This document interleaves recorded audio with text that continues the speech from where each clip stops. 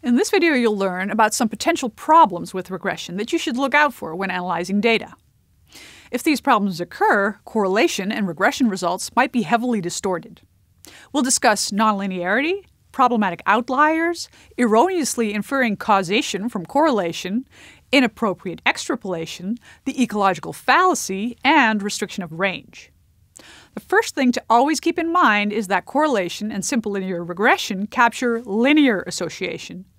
To show what can go wrong if you apply a linear model to nonlinear data, Anscombe created different datasets that show linear and nonlinear patterns, but that all result in the same means, standard deviations, and correlation for x and y. In all cases, Pearson's R is 0.8 and R squared is 0.64.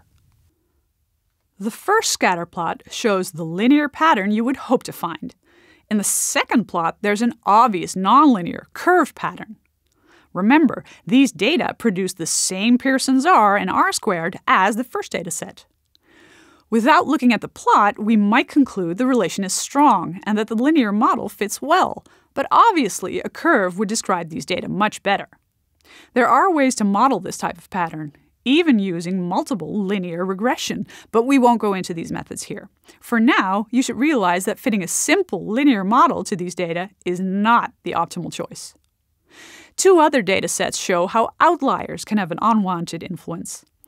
In the third dataset, you can see that the outlier, the deviant data point, messes up a perfectly linear relation. It changes the line's location and slope and lowers our potential R squared. In the fourth dataset, you can see the exact opposite.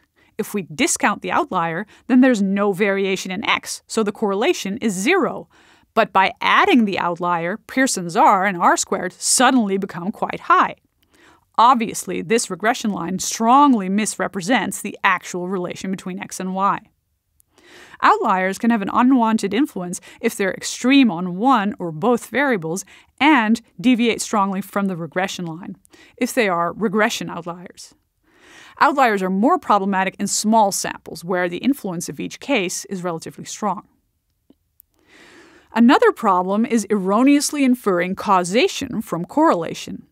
For example, just because regular intake of vitamin supplements is related to greater health, this doesn't mean we can infer use of supplements improves health. Perhaps healthier people proactively pursue a healthy lifestyle and use supplements more often because they think it's healthy. Just because we can use regression and use vitamin intake to predict health doesn't make the relation causal. We could also use health to predict vitamin intake. The only way to tell if the relation is causal is to perform a truly randomized experiment. Inappropriate extrapolation is another problem in regression. Take the example where we predicted popularity of cat videos using the cat's age. As the age of the cat increases, video popularity goes down. But our sample only covers cat ages from 3 months, 0.25 years, to 2.5 years. We can't just extrapolate, extend the regression line, endlessly beyond this range. For example, it wouldn't make sense to predict video popularity for a 100-year-old cat, simply because cats don't reach that age.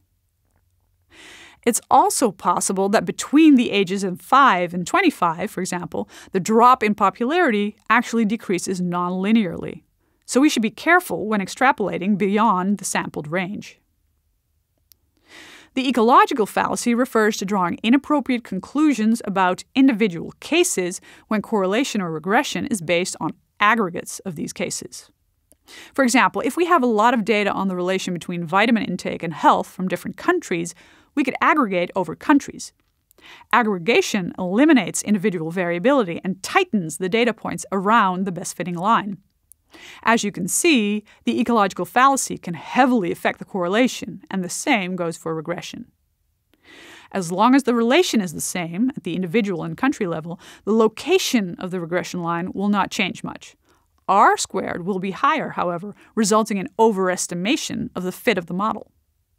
Of course, aggregation is okay as long as we don't use results based on the aggregate data to draw conclusions at the level of individuals. The final potential problem I want to mention is restriction of range. Restriction of range means that our sample contains a limited range of predictor values.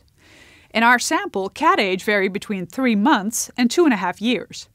The average lifespan of an indoor cat is about 15 years, so our range is restricted. We're missing values between 2.5 to 15 years.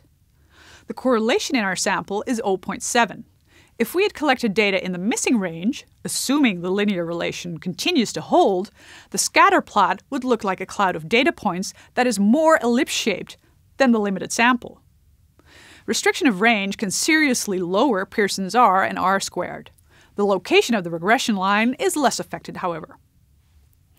As you can see from these examples, it's important to always look at a scatter plot of the data to check for nonlinearity and outliers, to consider how representative the range of data is, and to consider what kind of inferences you're making.